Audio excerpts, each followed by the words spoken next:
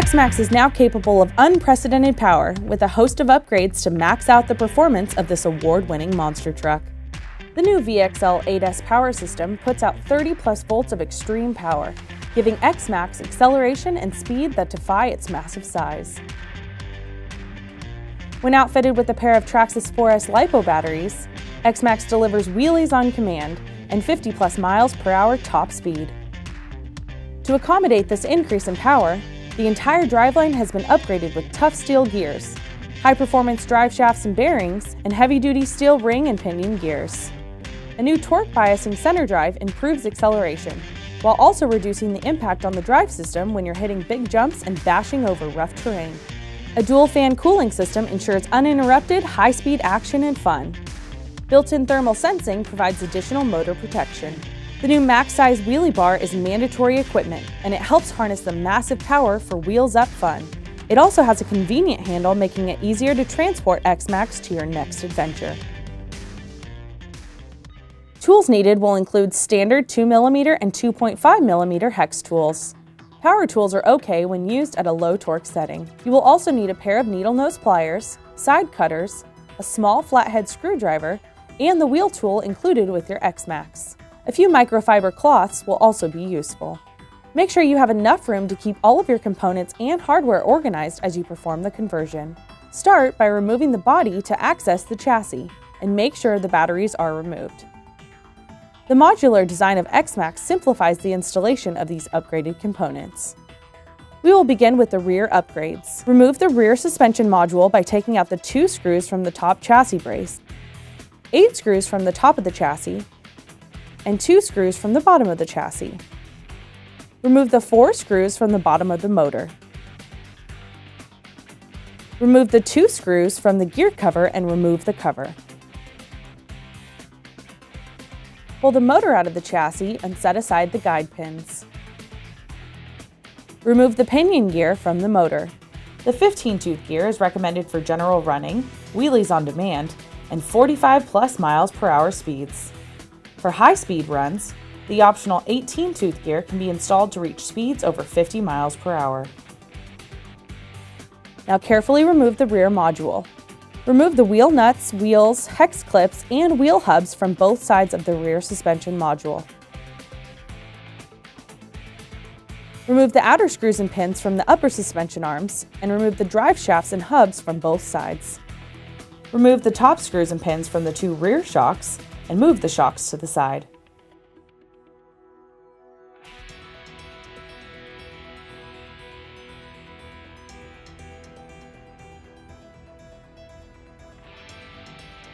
Remove the screws and pins from the upper suspension arms. Remove the 2 screws connecting the bumper mount to the shock tower.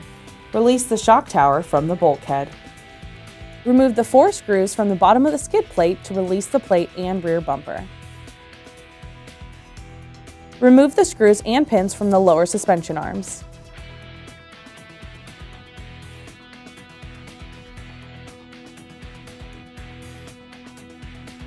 Remove the tie bar. Remove the gear covers from the bulkhead. Remove the slipper clutch assembly. Remove the 5 screws in the rear cover to access the differential.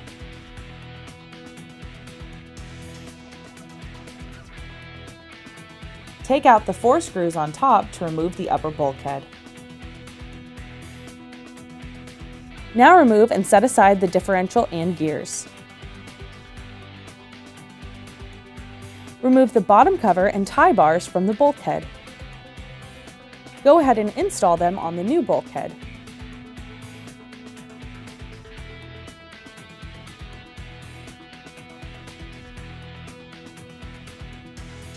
Now take the bearing from the differential pinion gear and place it on the new gear.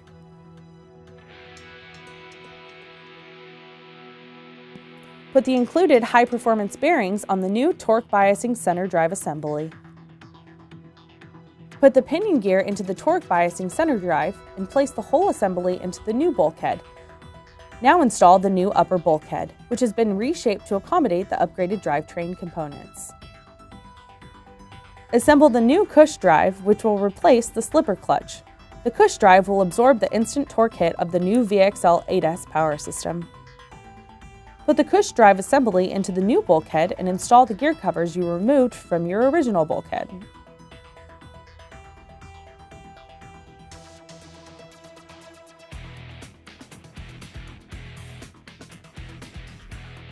Now disassemble the original differential, holding it upright to avoid spilling any oil. Remove the first drive cup. Remove the bearing and side gear, as well as the washer and O-ring. Now we will install the new ring gear and drive cup. Reassemble the differential with these new components. Use the original screw to install the new drive cup. Use the included hardware to attach the new ring gear to the differential case. Remove the second drive cup from the rear differential and replace it with the new one.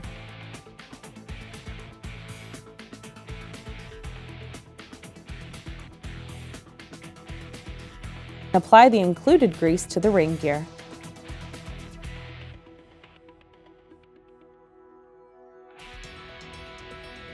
Place the newly upgraded differential into the rear bulkhead. We can now begin to reassemble the rear module. Install the differential cover and tie bar. Refer to the exploded view diagram as needed. Reinstall the shock tower and suspension arms, replacing all screws and pins.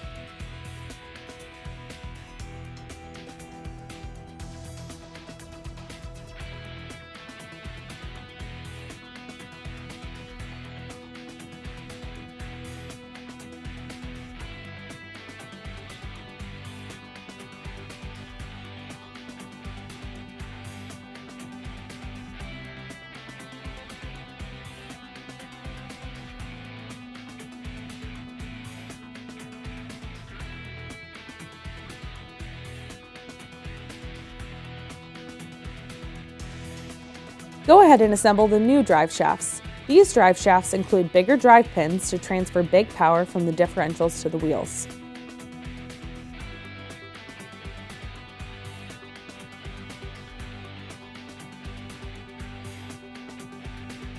Install the new drive shafts and replace the hubs and clips.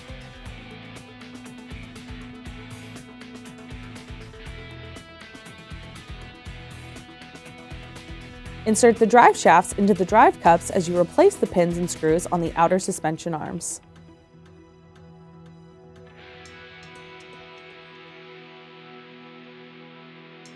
Disconnect the rear bumper mount from the skid plate so you can install the wheelie bar. Reattach the skid plate to the bottom of the bulkhead.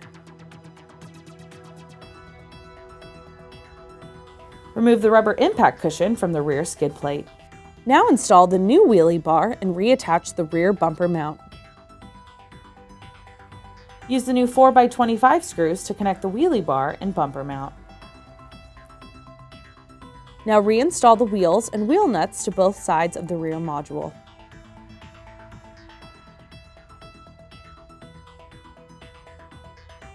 Reinsert the center drive shaft. With the new components installed, reconnect the rear module. Now replace the 2 screws in the chassis brace, 8 screws from the top of the chassis, and 2 screws from the bottom of the chassis. We're about halfway through the upgrade at this point, so grab a drink and take a break while you check out some of the high-speed action you can expect with 8S power.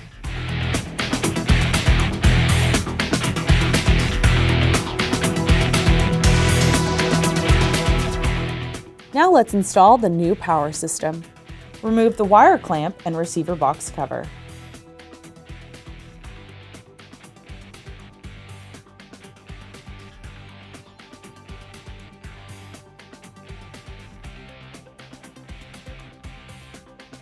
Disconnect the VXL-6S connector from the channel 2 slot in the receiver and disconnect the voltage sensor. Pull the wires out of the receiver box so you can remove the electronic speed control. The voltage connector can be removed without taking out the receiver. However, if you do remove the receiver, be sure to secure it with double-sided tape in the same location and orientation to maintain top performance.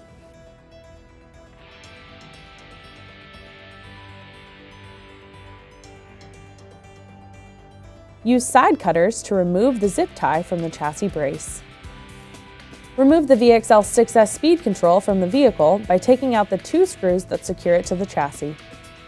Disconnect the motor wires and remove the VXL-6s unit. Remove the top cover for easier installation. Install the new VXL-8s speed control. Pull the connector through the wire cover on the receiver box and plug it into the channel 2 slot in the receiver. Install the new dual fan cooling system on the motor heatsink. Now replace the gear guide pins. With the 15-tooth pinion gear and 54-tooth spur gear, put the pins in the C positions. If using the 18-tooth pinion gear or another gearing setup, refer to the chart. Put the motor in place and replace the gear cover.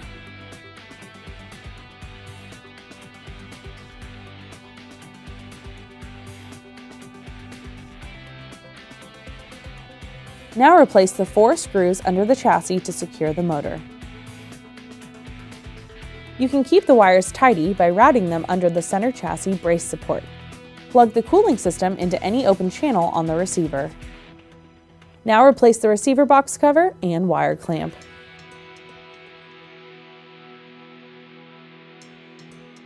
Connect the motor wires to the VXL-8s speed control.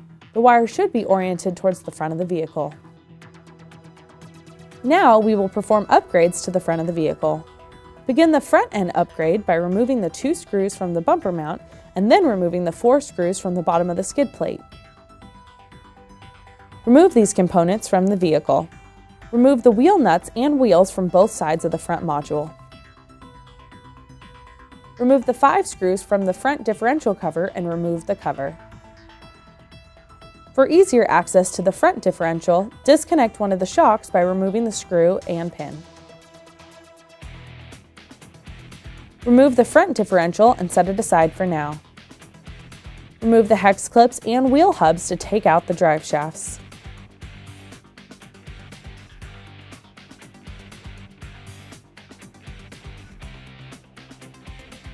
Install the new drive shafts and replace the clips.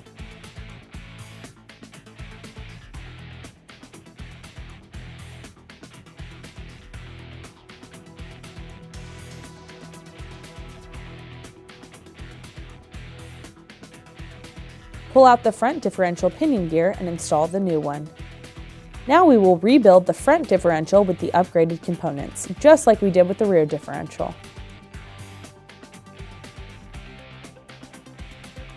Remove the first drive cup. Remove the bearing and side ring, as well as the washer and O-ring. Now we will install the new ring gear and drive cup. Reassemble the differential with these new components. Use the original screw to install the new drive cup.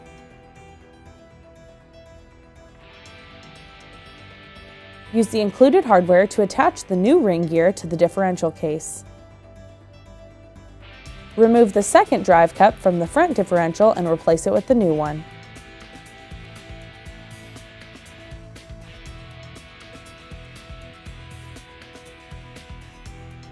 Apply the included grease to the ring gear.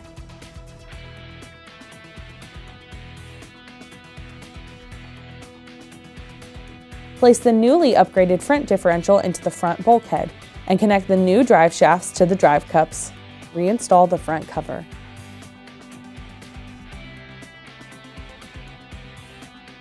Reconnect the front shock.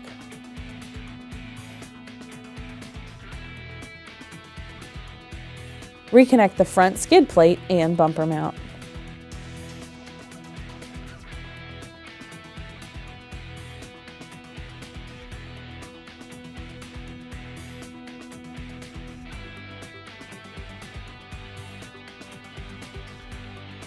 reinstall the wheels and wheel nuts, and the component upgrades are now complete.